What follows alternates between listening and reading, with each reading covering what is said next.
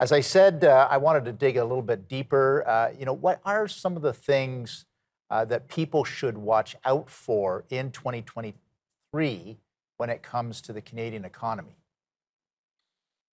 I I tend to view the world through the lens of equity markets. That's primarily what I trade. There's lots of talk about recession. There are the geopolitical concerns, concerns about interest rates, and obviously inflation. So these are much the same concerns as we've had through 2022. If I look forward into this year, one of the primary concerns seems to be recession or slowdown, to which my answer would be it doesn't matter. You see, I've noticed one thing over the years. If I look into this year, where are the opportunities going to be? Where are the possibilities? And first off, recessions, slowdowns, they just come and go. But inflation is a permanent fact of life. It is a constant at some level. Right. And remember, even when it was at 2%, it was never at 2%. I mean, the numbers are flawed. So I think the thing to keep in mind, we're going to have this battle with for inflation, interest rates, they're still cranking them up. I would say as far as interest rates go, we're nearer the end than the beginning. We may have a few more increases, but we're getting to where I think the central banks want to be. I think inflation will possibly ease off somewhat. And as I mentioned earlier, recession, slowdown, we may have it. But if you look into this year, there's going to be a tremendous amount of spending going on. I mean, you mentioned Russia. All the world's military are running out buying new kit. The whole face of warfare, ground warfare, has been changed in the last year. And the equipment that people need is quite different than what they needed 2 years ago. Right. If you look upon Ukraine, it's much like Spain in the 30s.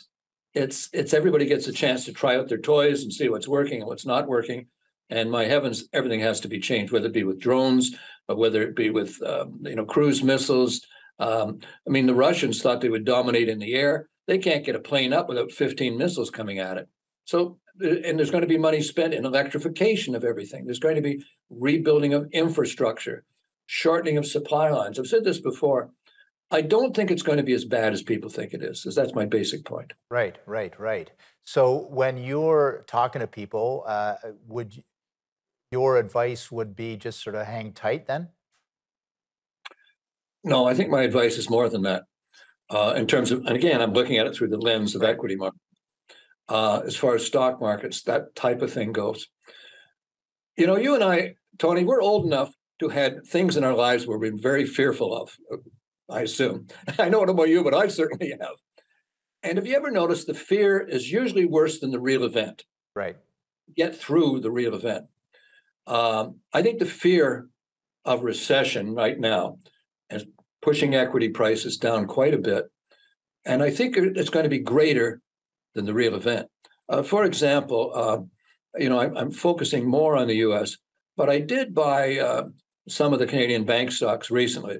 So what I'm saying is it's not hang in. I think there are opportunities here right now. I'll give you an example. I bought some Bank of Commerce. Now, Bank of Commerce has always been an ongoing disaster as a bank. There's not a financial crisis that they haven't missed.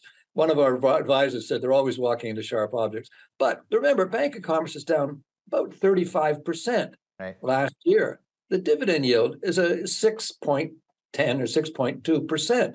That's like almost 9%, 8.5% on a bond.